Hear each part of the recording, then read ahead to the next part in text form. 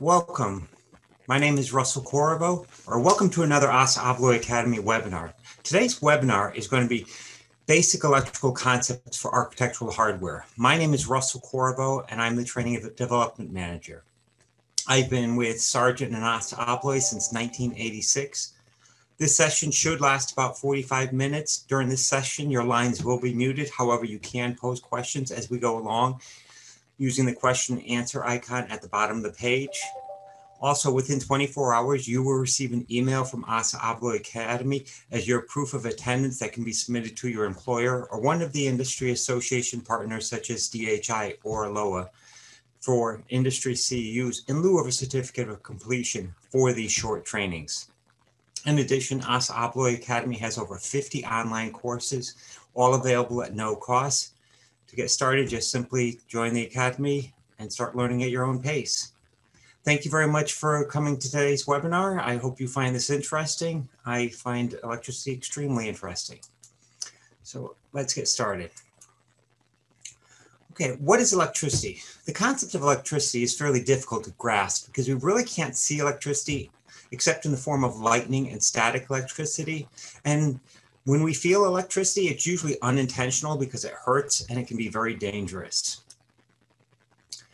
Electricity is simply the movement of electrons. As I hope you realize, everything around you is made up of atoms. Atoms are made up of protons, which are positive, and neutrons, which are neutral at the center of the atoms. And the electrons, which are the negative portion of the atom, travel in various orbits around the center of the atom. When electrons are forced to move from one atom to another atom, this movement is what produces electricity. The larger the atom, the more electrons in its orbits. Atoms such as copper, gold, silver, aluminum have incomplete outer shells. And because the outer shell is incomplete, the atom has very little holding power to retain the electrons, allowing the electrons to move freely between atoms. Voltage is what pushes the electrons between the atoms. If you attached a wire to the two ends of a battery, it allows the electrons to flow from the negative terminal to the positive terminal, creating a circuit. The very name circuit implies a circular structure or a closed circuit. If a load, such as a lamp, was placed in series with the wire, the lamp would glow due to the electrons traveling through the filament of the light. The components that make up a simple circuit are as follows. You have a switch, which can either be a smart switch or a common switch. A smart switch requires electricity to operate, while a common switch does not. Next, we have the load. The load itself is why the circuit was created. The intention is to get the current to the load. And the load can be anything that requires electricity, such as a mag lock, a card reader, a PIR, a timer, or even a lamp. All of those are considered a load because they require electricity to operate. Next, we have the conductor, which carries the current from the power source to the load and then back to the power source.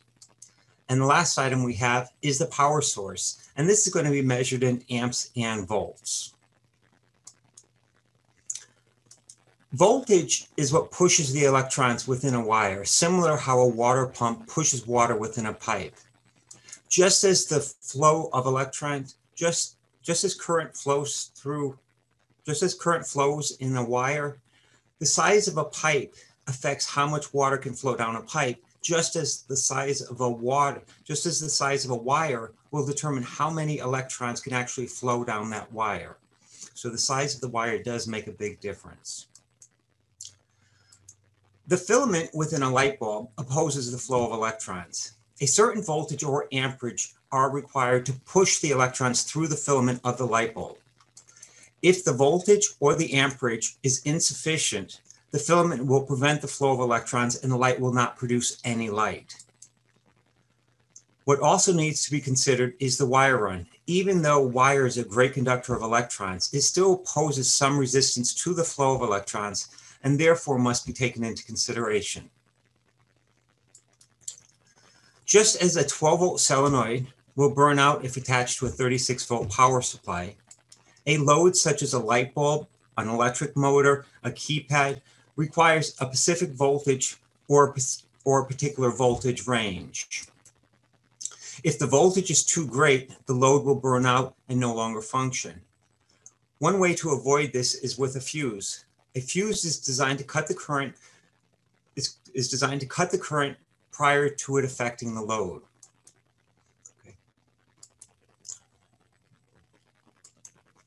Okay, so one way of avoiding this is with a fuse. A fuse is designed to cut the current within a circuit prior to causing any damage to the load. Voltage is what pushes the free electrons within a circuit and moves the electrons and causes the lamp to glow. Without voltage, electrons within a wire will move freely in any direction because there's nothing pushing them, so they'll just move freely. And the lamp will no longer glow. You can have, just so you know, you can have voltage without any amperage. And a good example of this would be a battery, because a battery, when it's not hooked up to a circuit, has voltage, but there is no current flow, so therefore there's no flow of current. So you can have voltage without current flow. The force of the voltage is the potential energy that is only released when the circuit is created, and then the voltage pushes the electrons through the circuit. Since a 9-volt battery provides more pushing force than a 1.5-volt AA battery, the lamp would glow brighter. A battery with voltage is not at a state of equilibrium because the voltage inside of the battery causes pressure and causes an imbalance. And only when the voltage is completely drained and the battery is completely dead will it be at a state of equilibrium. Simply put, the voltage in the battery is always looking to drain the electrons from the negative side of the battery to the positive side. This is accomplished by creating a circuit so the electrons can travel from the negative side to the positive side. And materials that do not contain many free electrons are called insulators.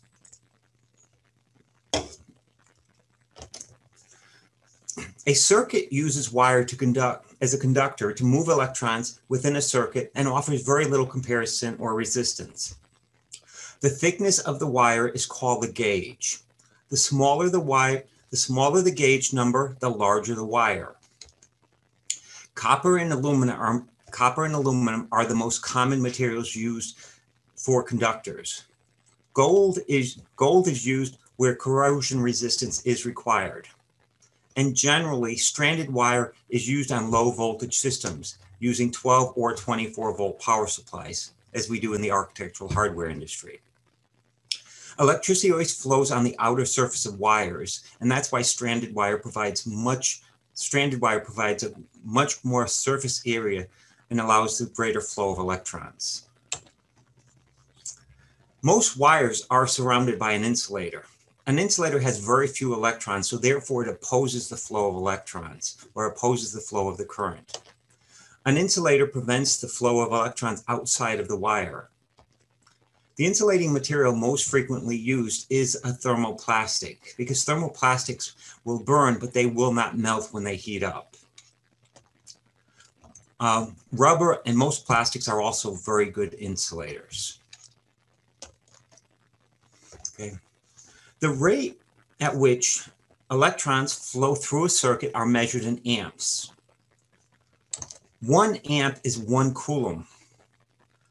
1 coulomb is about 6,242 quadrillion electrons per second. Just as the rate of water flow is measured in gallons per second, current is measured in coulombs per second and is displayed as amps. Current is the continuous and uniform flow of electrons within a circuit and is measured in amps or amperes. Ohms is the measured value of resistance to the flow or the movement of electrons within a circuit. Adding resistors or changing the wire size changes the rate at which the electrons flow through a circuit. Resistance is measured in ohms. Only so many electrons can pass through a wire at one time. The smaller the wire, the smaller the diameter, the fewer the number of electrons that are allowed to flow through the wire, And if too many electrons are being forced through the circuit will initially heat up, and then something's going to have to give. Either the product is going to have to fail, or hopefully there may be a fuse or a breaker within the circuit. Okay, let's talk about fuses for a few moments. So if the voltage and the current is too great, something is going to have to fail, and this is why fuses were developed. This is the basic concept of a fuse. These are 12-volt fuses that are used in cars. Notice the wire and its diameter. The wire diameter is different between the two because they are each rated to handle a different number of amps at 12 volts. The red one can handle 10 amps. The red one can handle 10 amps, while the blue one can handle 15 amps. And that's why the wire diameter is larger in the 15 amp than it is in the 10 amp fuse. So to be clear, if the current running through the 10 amp fuse is greater than 10 amps at 12 volts, the fuse will break, cutting the power and to protect the electronic device that it's designed to power, such as the car radio, windshield wipers, and so forth.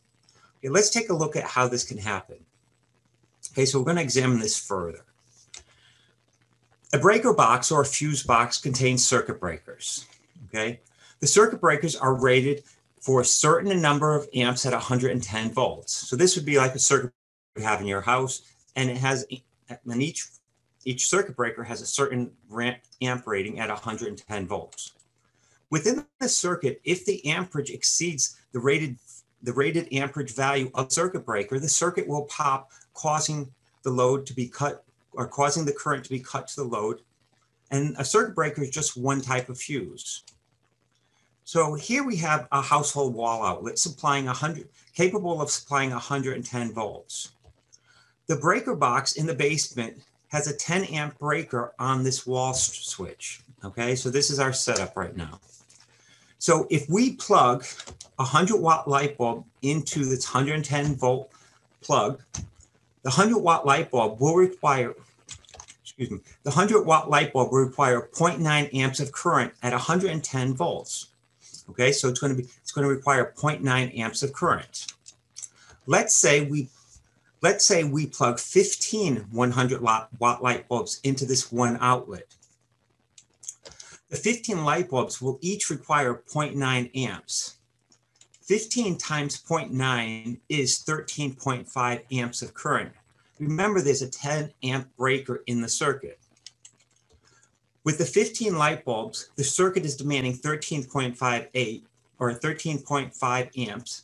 And since the circuit contains a 10 amp circuit breaker, the circuit breaker will pop, opening up the circuit and cutting the electricity to the wall outlet. The circuit with the 10 amp fuse or the breaker can handle 110 amps can only handle 10 amps at 110 volts. So the amperage was too great, and that's why the fuse popped, cutting the current to the load. A very good analogy would be that the fuse or the breaker is the weak link in a circuit. Another means of controlling and restricting the amount of current flowing through a circuit is with resistors. There are quite a few different types of resistors. The most common types of resistors is a simple resistor or the pedometer, which is a variable resistor. Potentiometer. Thank you. A resistor is rated in ohms. Resistance is a resistor is used to reduce the current flow and adjust the signal lever along with many other uses. Most commonly used is to control the current within a circuit and must be tested in series. A variable resistor allows resistance to be set with the dial. Okay, we're going to go over some different types of items used in electronics. The first one we went over was for resistors. The next one is an MOV. An MOV is a metal oxidized varistor. All electronic devices having a coil, such as electromagnets, relays, strikes, can produce electronic kickback when de-energized. The kickback can cause damage to the switch. Placing an MOV across the power across the power and negative lines of the device within right next to the coil will, by attaching an MOV across the power lines between the negative and positive lines of the device, the coil, such as an electromagnet, this will prevent the kickback. Let's look at this further. An MOV are installed across the power lines of the lock. The MOV functions to absorb the induction kickback by the lock's coil. Without an MOV, the kickback voltage can arc across the contacts. The arc can also cause electronic noise and can also cause the microprocessor to malfunction. The MOV should always be spliced into the lock's power as close to the lock as possible. Some DC electronic locks have internal kickback protection. And just so you know, all Securitron mag locks have the MOV automatically built in, so you never have to worry about it with Securitron mag locks. The next item we're looking at is a capacitor. A capacitor is used to create clean power for sensitive equipment, such as touch bars and card readers. A capacitor stores electricity and then releases it in a more controlled manner. Okay, that's what a capacitor does. Capacitors are also used in different products, such as flash units. So because a capacitor can release the electricity very quickly, it allows the flash unit to create a very bright light of flash. The amount of time can be controlled or increased on how fast the capacitor releases the electricity. One thing to be aware of, capacitors store electricity for some time and can be dangerous. If you're ever dealing with an old circuit board, capacitors can actually be quite dangerous because it's the only thing on the circuit board that can store up electricity and retain it for over long periods of time. So if you complete the contact of a capacitor, you could create a nice shock for yourself, is what I'm saying. Okay, looking at most of our laptops require DC current, and the adapter will have a label stating its input and output. The input range is 110 to 240 volts at approximately 2.5 amps at 50 or 60 megahertz. When it comes to megahertz, Europe uses 50 megahertz, which is 50 cycles per second, while the United States uses 60 megahertz, which is 60 cycles per second. So what they're telling you is that this adapter can work in both the United States and Europe with any voltage range from 100 to 240 volts on either megahertz, either 50 or 60 megahertz. And the output for this, which is what's required by the computer, is 19.5 volts DC at 6.7 amps. So it's very precise.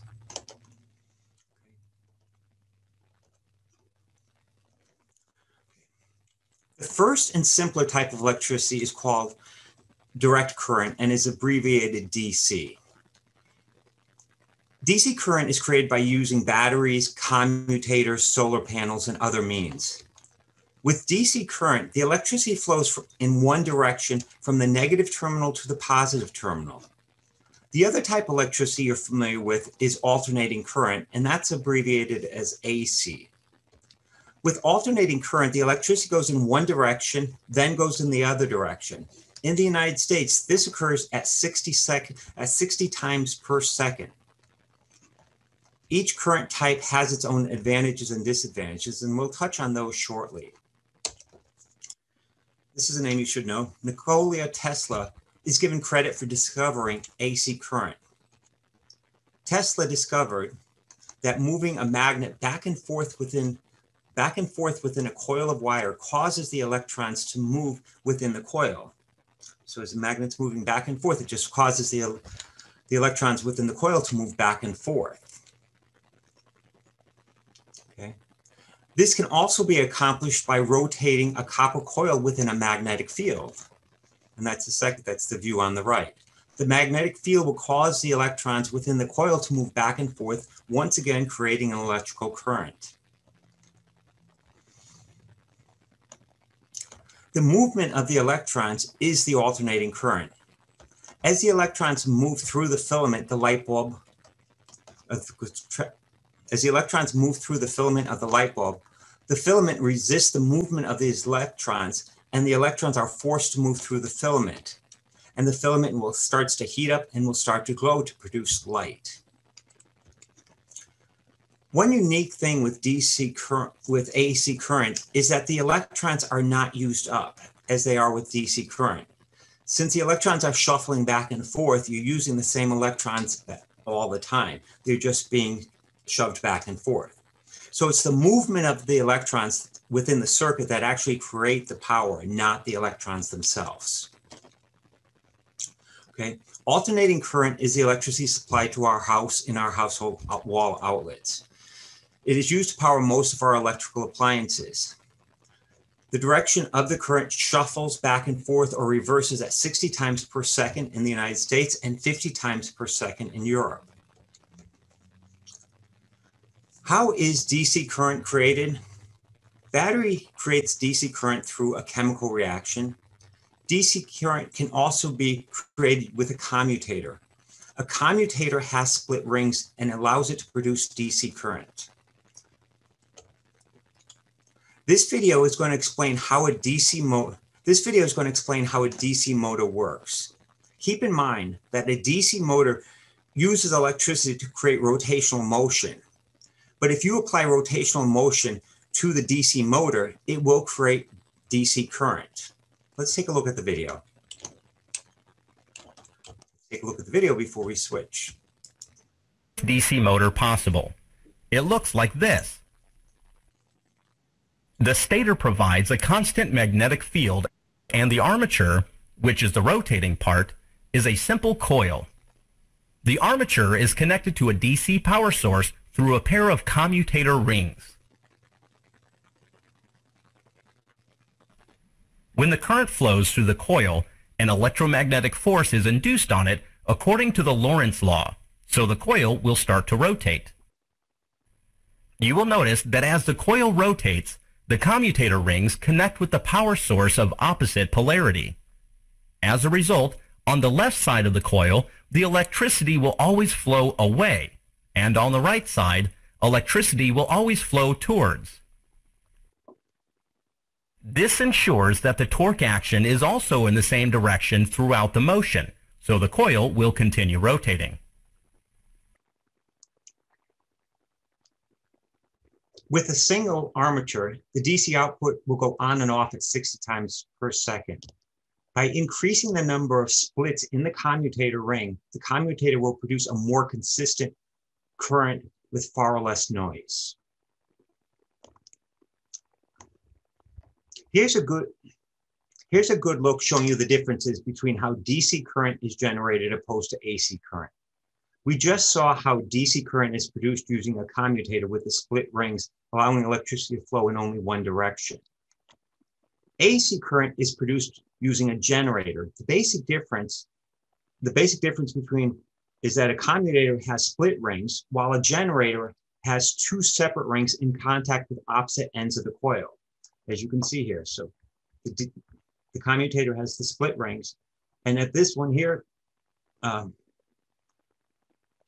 the generator is connected to both ends of the coil, the copper coil. You'll notice in the upper image that the meter only moves in one direction because of the split coil producing DC current. The lower image demonstrates the basic concept of an AC generator.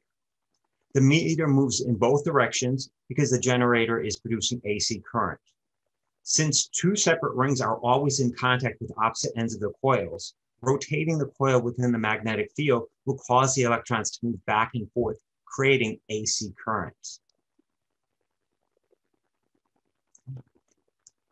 At this point, you're probably asking yourself, why do we use AC current in our house as opposed to DC current? Considering that so many items in your house require DC current, such as computers, that you plug them into AC, you plug them into your house, but all of them have adapters to convert it to DC current. And you have that with your computers, your TVs, and most of your electronic equipment. Next, I'm going to show you a video that explains the one feature that makes AC current so dominant and why we use AC current opposed to DC current traveling throughout the country. And it's going to explain how a transistor works or a transformer works. Let's take a look. As the current flows through the cable, it will emit a magnetic field. If we pass DC current through the cable, the magnetic field will remain constant. But if we pass AC current through the cable, then the magnetic field will increase and decrease in strength and changes polarity as the current changes direction.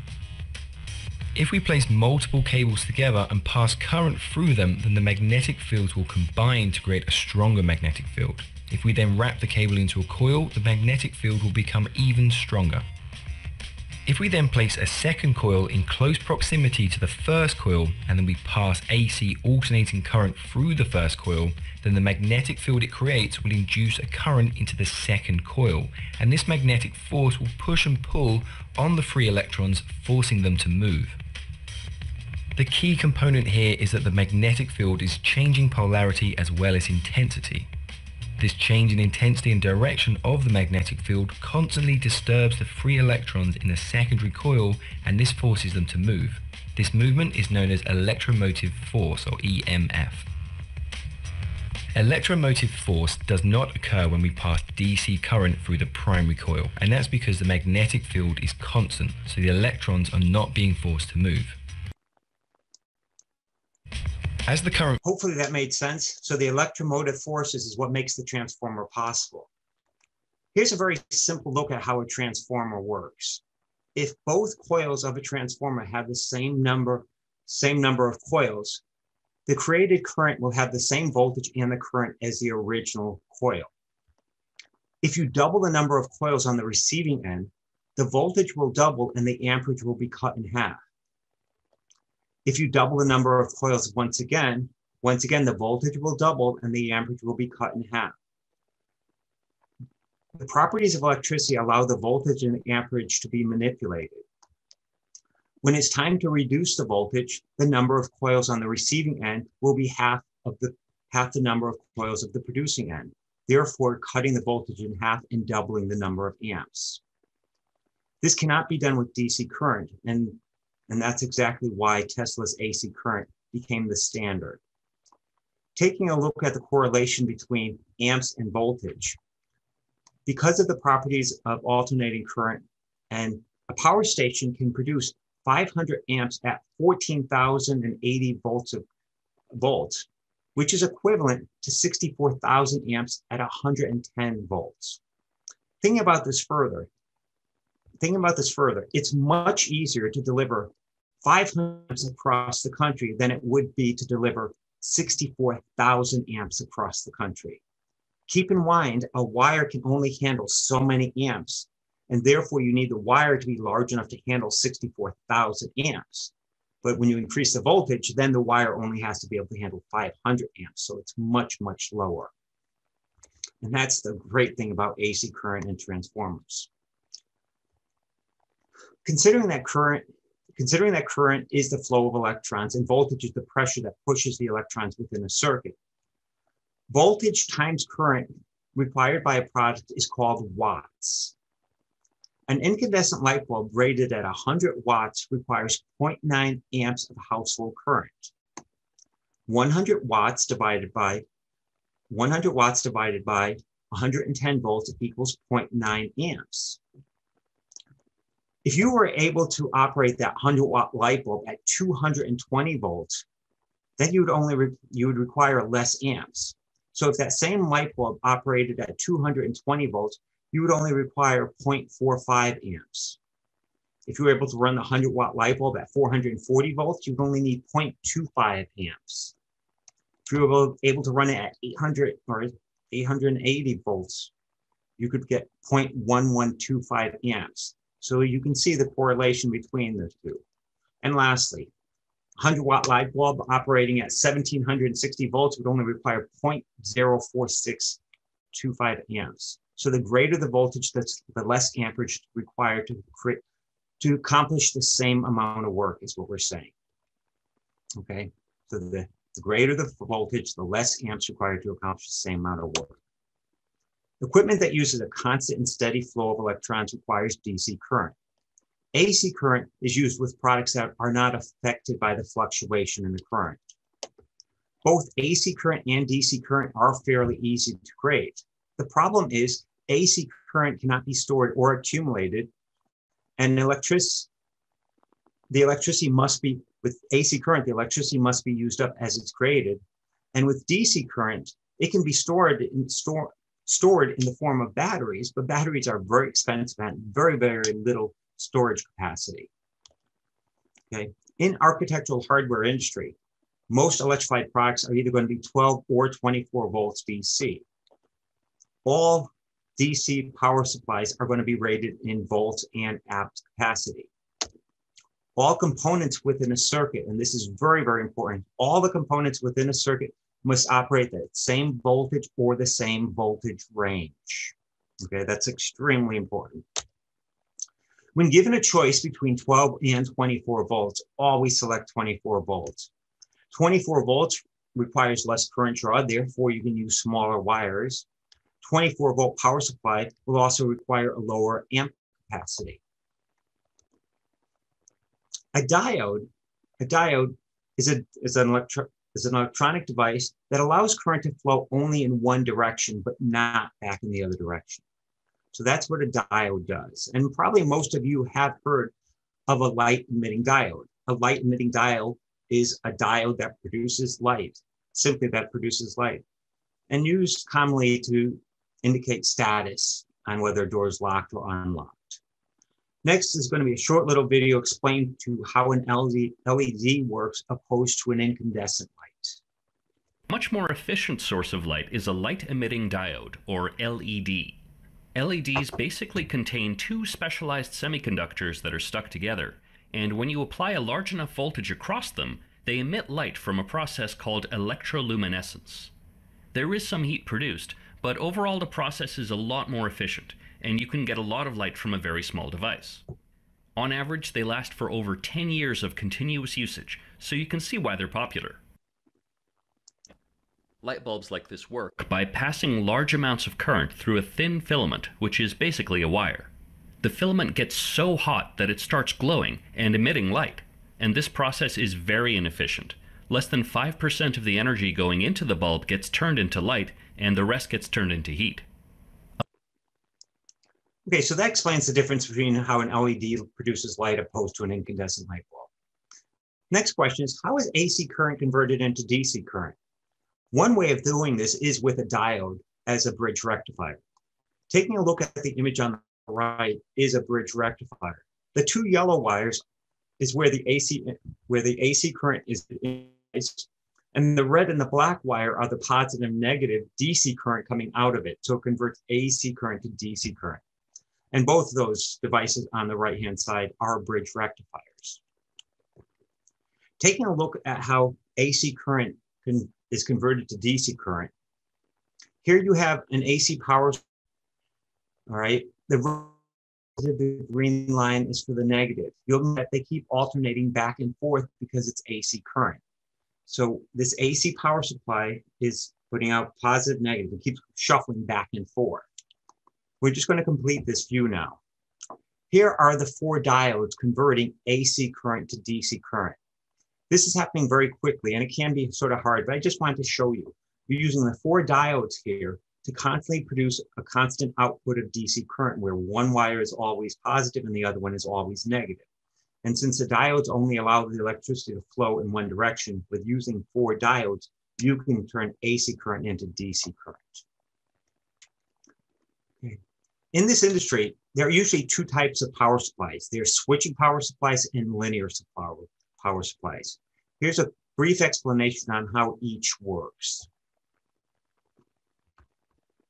And here's a brief explanation on how each works. Today I'm going to discuss the two major types of DC power supply and the pros and cons of each. There are two main designs for DC power supplies: linear DC power supplies and switching DC power supplies. To represent each type, I have the PWR01 switching power supply and the PMX-A linear DC power supply. Although both of these instruments are designed to supply DC power to electrical and electronic circuits, the way in which the power is provided is completely different. Linear power supplies, like the PMX-A, utilize a transformer to drop voltage from the AC line to a much lower AC voltage, then use a series of rectifier circuitry and filtering processes to produce a very clean DC voltage. On the other hand, switching DC power supplies regulate output voltage through a process known as pulse width modulation. This process generates some high-frequency noise, but enables the power supply to be highly power efficient with a small form factor. In addition to increased reliability, a linear power supply is virtually immune to noise and electromagnetic interference, making it perfect for sensitive DUTs like medical equipment and low-noise amplifiers. Linear power supplies also have vastly superior transient response, meaning that much less time is required for the output voltage to recover from changes in the load. Okay, that was a brief description of each. Hopefully that made a little bit sense to you. The switching power supply is going to be smaller and usually less expensive than the linear power supplies. Okay. Even though wire is a good conductor of electricity, it still resists the flow of electricity. The resistance reduces the voltage. The resistance can be calculated and is calculated in ohms. This chart shows the resistance for 1,000 feet of copper cable. When calculating the distance for DC current, the distance must be measured from the power supply to the load and then back to the power supply. Because keep in mind, it has to complete a complete circuit. So the wire has to go to the load and back. So it's a complete circuit. You have to double the length, the distance. 24-volt DC will allow longer wire runs with thinner wires. This is a concern because wire is expensive. Okay. Within a circuit, anything that requires electricity is considered a load. A load requires a particular voltage or a particular voltage range with a minimum number of amps to function. Within a circuit, the amp requirements for each load of the circuit must be added up to make sure you have a sufficient number of amps to operate all the loads operating at once.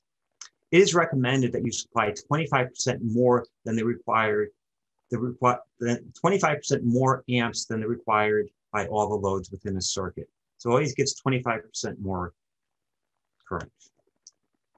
All devices within a circuit that open or closed are considered switches. Common or dumb switches are operated by touch, such as push button or key switches. A dumb switch does not require any electricity to operate. Here are a few different dumb switches. First, we have a standard door position switch, followed by a toggle switch, and then there's a couple light switches and a few push button switches. A smart switch is a switch that requires power to operate and is also a load within the circuit. Devices such as keypads, timers, card readers, lighted push buttons, motion sensors, and touch sense bars are smart switches. These switches draw current to operate. These switches may also consume power when activated.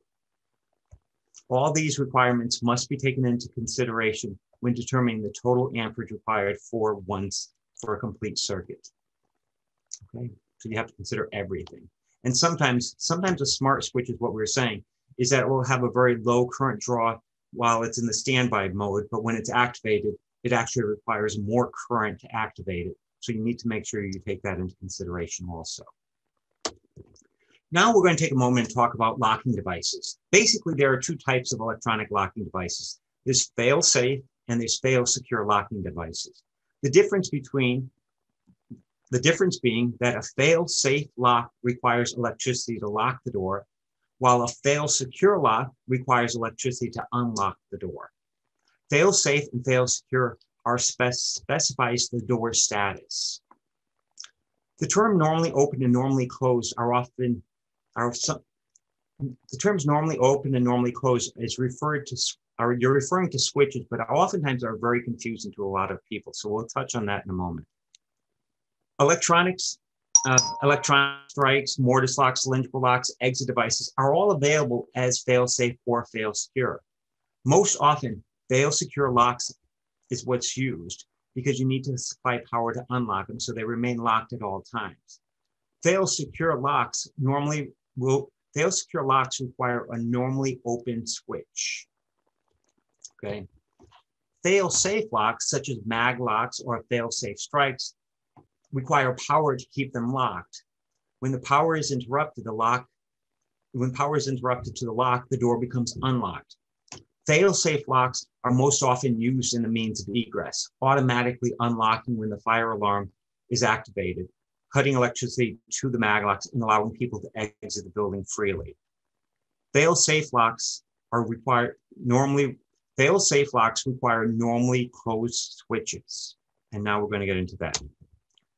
When you're working with switches, you'll be working with normally open or normally closed switches. You need to think of the switches as drawbridges and the electrons or the electricity as the cars. When the drawbridge is open, no cars are allowed to pass. This is the exact same concept when it comes to switches. When the circuit is open, the circuit is broken, cutting the power to the load, and the load will no longer function. A normally open switch means that the circuit is normally open and the current is not allowed to flow through the circuit in its normal state. A normally open switch are used with fail-secure locks. With fail-secure locks, electricity is applied to the lock to unlock it. A normally open switch with a fail-secure lock, the door would remain secure until the switch contact is closed, completing the circuit and unlocking the door. Okay, so there we are. It's normally open, and once it closes, it completes the circuit and would unlock the door. When multiple switches are required to unlock the same fail-secure lock, the normally open switches are going to be wired in parallel, as shown here. Okay. The switches are wired in parallel, so activating any of the switches will unlock the door. So if we hit the bottom switch, the current will be completed through the bottom switch. If we hit the middle switch, the current is going to be completed through the middle switch. And if we hit the top switch, once again, the current will be completed through the top switch, unlocking the door. Okay. A normally closed contact means that the circuit is closed and the current is allowed to flow through the circuit in its normal state. A normally closed switches are used for fail-safe locks. With fail-safe locks, the locks always require power to keep them secure. With fail-safe locks, the current needs to be cut to the lock to unlock the door. Okay. When multiple switches are required to unlock one fail-safe lock, the normally closed switches are going to be wired in series, as shown here. Activation of any of the switches will open the circuit, cutting the electricity to the lock and unlocking the door.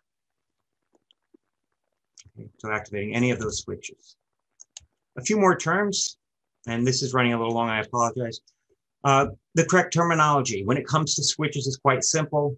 A pole or a common is the input for a switch. Power always goes into the pole or the common.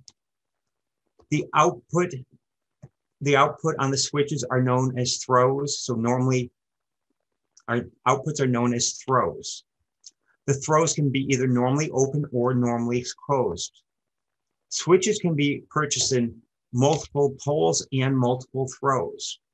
One of the most common switches is a single pole double throw switch.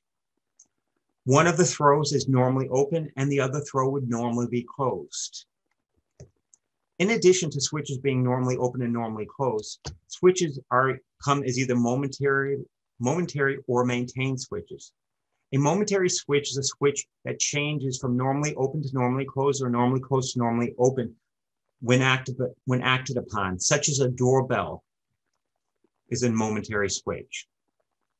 Okay. A second type of switch would be a maintained switch, which is also known as an alternate action switch. These switches change state. They're either going to be open or closed, and once they're acted upon, they change from open or closed, and they do not change until they're acted on again. A very familiar maintained switch would be a light switch. Okay. A single AA battery has a potential voltage of 1.5 volts and is measured parallel and is one type of power supply. A conductor such as a wire is placed between the negative and the positive. The conductor will allow the current to flow in the battery will allow the current to flow from the negative side to the positive side of the battery and discharge the battery.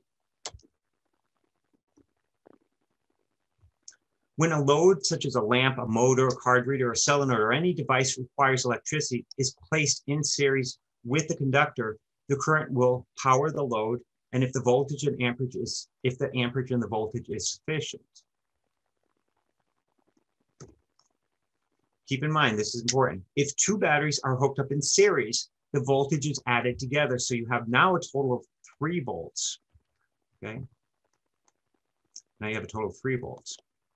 The more voltage, the more pressure, the more force will make the light brighter because it's pushing more electrons through it because the voltage is greater.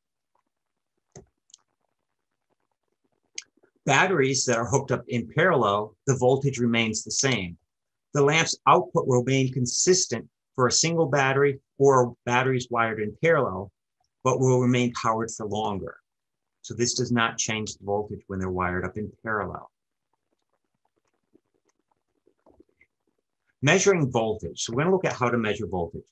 Voltage is the pressure pushing the electrons through the wire, and voltage is measured in parallel. Okay. When loads are wired in series to the voltage is split. Okay. So here we have a single light. No matter where we measure the voltage, it's going to measure 1.5 volts. Whether we measure it at the battery or we measure at the light, it's still going to measure 1.5 volts. When you have 2 loads wired in series, so you have 2 light bulbs here wired in series, the voltage is now split. As you can see, the total voltage measured over the battery is going to be 1.5 volts. But when you measure one light at a time, one lamp at a time, the voltage is split, so each one will only show 0.75 volts. Okay. So either lamp, since the lamps are the same size, they're going to use the same amount of current. So we split the voltage. Measuring, now we're going to talk about measuring amps. Okay, and I do have Ohm's law up here, which is, okay, this is Ohm's law, which is current times voltage over resistance. Okay. Amperage is the flow of current through a wire. To measure current with a multimeter, the current must be measured in series so that the current flows through the meter. In this example, 1.5 volts through a 1 ohm lamp uses 1.5 amps of current, which is equal to 636 quadrillion electrons flowing through the lamp every second. If one of the 2 ohm lamps were placed, if 2 1 ohm lamps were placed in series within the circuit, the resistance doubles due to the 2 lamps restricting the number of electrons allowed to flow through the circuit. In this example, the current flow is only going to be 0.75 amps. Keep in mind that the ohms is the resistance, and since you just double the resistance, as we had here, we had 1.5 volts, and since we have 2 ohms opposed to just 1 ohm, it divided, so 1.5 divided by 2 is going to give you the 0.75 amps. Okay. Continuing on, since current is the flow of electricity and the flow must remain constant no matter where it's measured, and it's going to remain constant no matter where it's measured. So whether you measure in between the lights or before and after light, it does remain consistent. This is the same slide I showed you a few back. I just wanted to remind you that 1.5 volts passing through a 1 ohm lamp will allow only 1.5 amps of current to pass through the circuit per second. And the reason I'm doing this is this example here. If you have 2 lamps wired in parallel, it creates 2 paths, allowing twice as many amps to flow through the circuit. The current flow is a total of 3 amps here, okay? So we're letting twice as many amps through because we've given them 2 paths. So here you have the current, you have the voltage divided by the ohms. So you have 1.5 ohms divided by 1, and 1.5 ohms divided by 1, and anything divided by 1 is going to be the number itself. So 1.5 plus 1.5 is a total of 3 amps. Okay, continuing on. When the current is measured through only one of the lamps, the 1 ohm lamp will only allow so many amps through the light. The 1.5 volts passing through the 1 ohm amp will only allow 1.5 amps of current to flow through the light per second. Okay. Continuing on, stick with me for this. We're almost through this. When measuring current through the second 1 ohm lamp, the current remains the same since both lamps are 1 ohm lamps. Okay, so only when we measure at the very beginning before it separates, it's going to be 3 amps. But when we measure on each of the individual lights, it's only going to be 1.5 amps. And once again, because we've given 2 paths, we're adding the 2 paths together. So 1.5 volts plus 1.5 volts is going to give us the 3 amps. Continuing on. If we increase the resistance of one of the lamps by 3 times with a 3 ohm lamp, the 1 ohm lamp is allowing 1.5 amps as it did previously, but the 3 ohm lamp offers 3 times the resistance, allowing only 1/3 as many amps through the circuit. And 1.5 amps times 1/3 is only 0.5 amp. So the total number of amps will be read as the 2 readings combined for a total of 2 amps. Okay, because it's more resistance, less amps can get through. Another example, if we replace the 3 ohm lamp